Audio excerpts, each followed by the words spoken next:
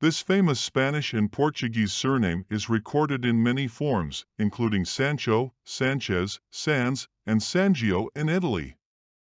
It is derived from the Roman, Latin, word sanctus, meaning sinless, holy, and later saint.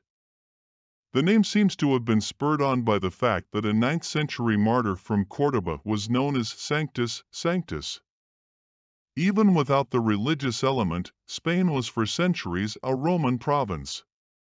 Early records of this surname, taken from authentic civil and church registers, include Catarina Sanchez, born in Sevilla, Spain, on November 23, 1520, and Bartolomé Sanchez, baptized in Villapalacio, San Sebastián, Spain, on June 27, 1588 in California. Maria Ramona Sanchez was born in Mission San Francisco on August 22, 1782, and Tomás Sanchez was baptized on April 14, 1872, at the Plaza Church in Los Angeles.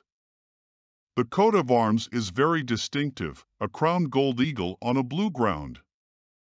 The first recorded spelling of the family name was Alonso Sanchez de Copeda, dated 1509, during the reign of Ferdinand XI of Spain and Portugal, 1489 to 1512, in the city of Alicante, Spain.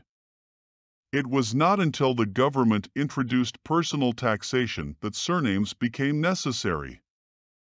In England, this was known as a per capita tax. Over the centuries, surnames in all countries have continued to evolve, often creating surprising variants from the original spellings.